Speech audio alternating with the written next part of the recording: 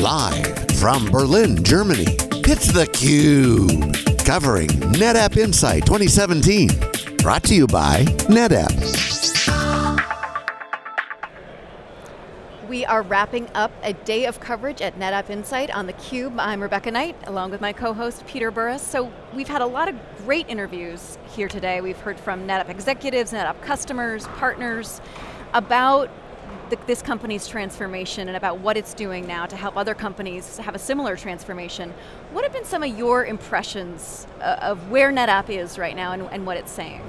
I think it starts with the observation that NetApp realized a number of years ago that if it was just going to be a commodity storage company, it was going to have a hard time. And so NetApp itself went through a digital transformation to try to improve its understanding of how customers really engaged with it, how it could improve its operational profile, its financial footprint.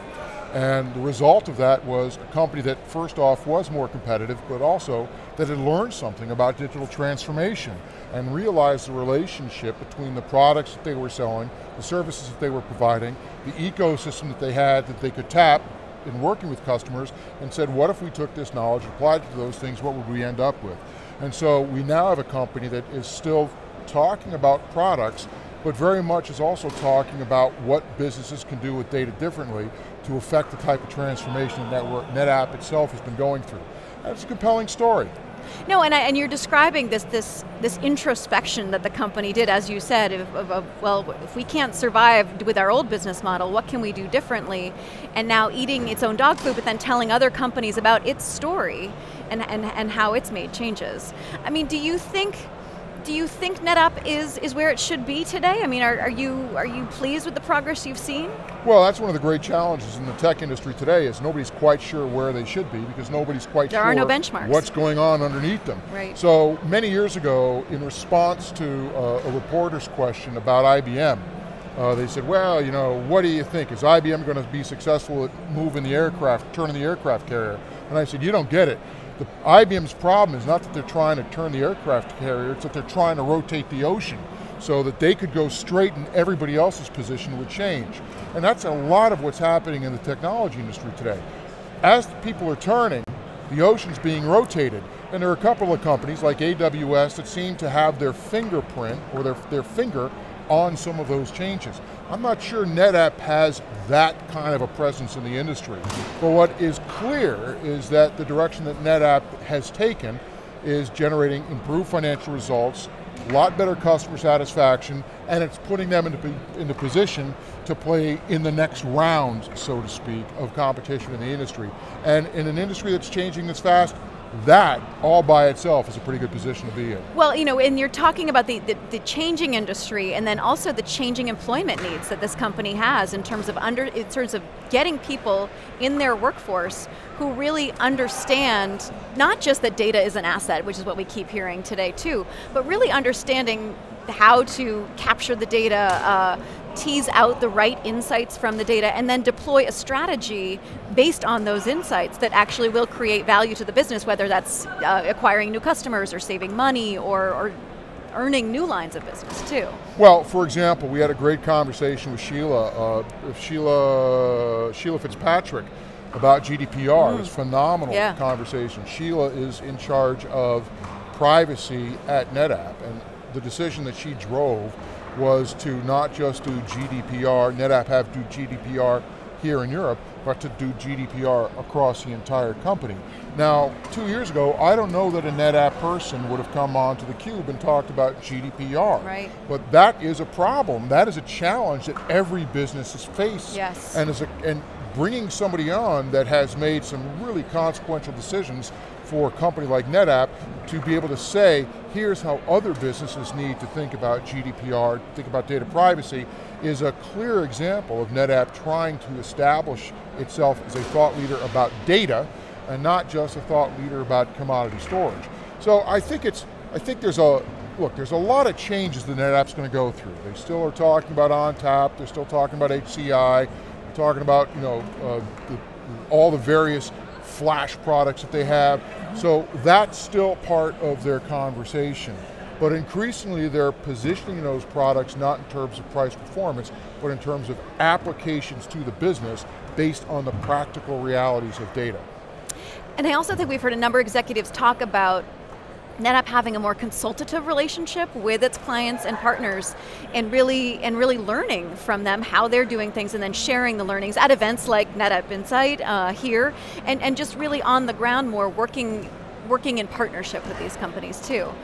Data is a physical thing, and I think a lot of people forget that. Yeah. A lot of people just look at data and say, oh, it's this ephemeral thing, yeah, it's out there, and I don't much have to worry about it. But physics is an issue when you're working with data. Adam Stelzer, the gentleman, Dr. Adam, the gentleman from NASA, who talked about the role that data science is playing at NASA and Mars exploration, talked about the need to worry about sparse data because they have dial-up speeds to send data back from a place like Mars. Now they're working on problems, but when you start thinking in those terms, the physical limitations, the physical realities, the physical constraints of data become very real.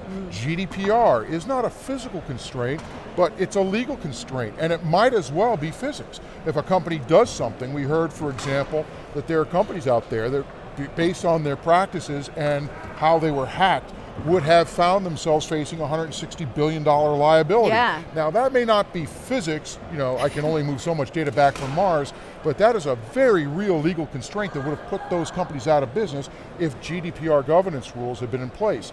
So what's happening today is companies or enterprises are looking to work with people who understand the very physical, practical, legal, and intellectual property realities of data.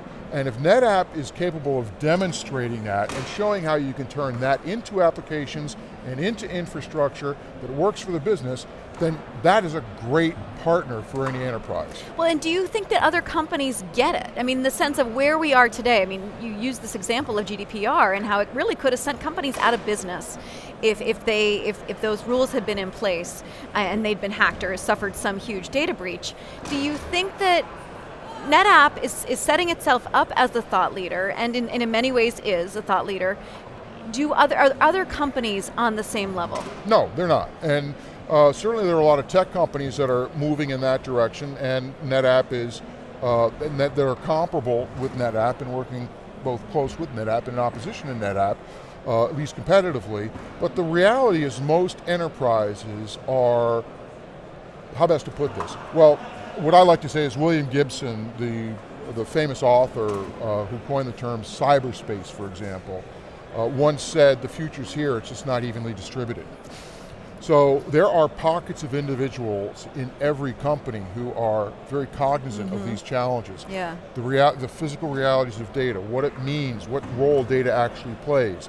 What does it mean to call data an asset? What's the implications on the business of looking at data as an asset? That's in place in pockets, but it's not something that's broadly diffused within most businesses. Certainly not our client base, not the Wikibon SiliconANGLE client base, is certainly not broadly aware of some of these challenges.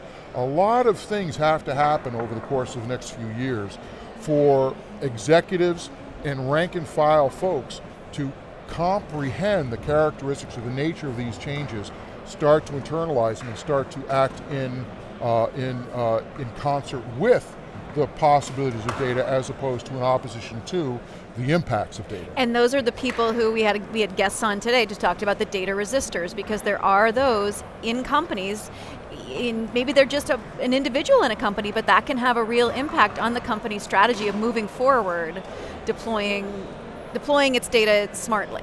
Yeah, absolutely. And we also had the gentleman from The Economist who made the observation that concerns about artificial intelligence impacts on employment might be a little overblown. Right, right. So a lot of those data resistors might be sitting there asking the question, what will be the impact of additional data on my job? And it's a reasonable question to ask. Yeah. Because if your business, or we also talked about physicians, a radiologist, for example, someone who looks at x-rays, has historically not been a patient-facing person. They would sit in the back and look at the x-rays, they'd write up the results, and then give them to the clinician who actually talked to the patient. I, not too long ago, saw this interesting television ad where a radiologist presented themselves as being close to the patient. Why? Because radiology is one of those disciplines in medicine that's likely to be strongly impacted by AI, because AI can find those patterns better than often a physician can. Yes. Now, the clinician may be a little bit less affected by AI because the patient is a human being that needs to have their hand held. And their life is on the line. Their life is on the line, yeah. and healing and treatment is about whether or not the person is able to step up and heal themselves. Right. So there's going to be this kind of interesting observation over the next few years. Folks that work with other people will use data to inform. Folks that work with machines, folks that don't work with other people, are likely to find that other machines end up being really, really good at their job. Right. Because of the speeds of data and the compactness of data. Human beings just cannot respond to data as fast as a machine. Right. But machines still cannot respond to people as well as and they people don't can. have empathy, and it's And hard they don't have yeah. empathy. So if I were to make a prediction, I would say that in the future, if your job is more tied to using machines, yeah, you got a concern. But if your job is tied to working with people, your job's going to be that much more important, and increasingly the people who are working with machines are going to have to find jobs that have them working with other people. Right, right. Well, it's been a great day. It's fun to work with you. This is our first time together on theCUBE. It was a great day. But theCUBE is a blast. theCUBE is a blast. It's a constant party. I'm Rebecca Knight for Peter Burris. This has been NetApp Insight 2017 in Berlin. We will see you next time.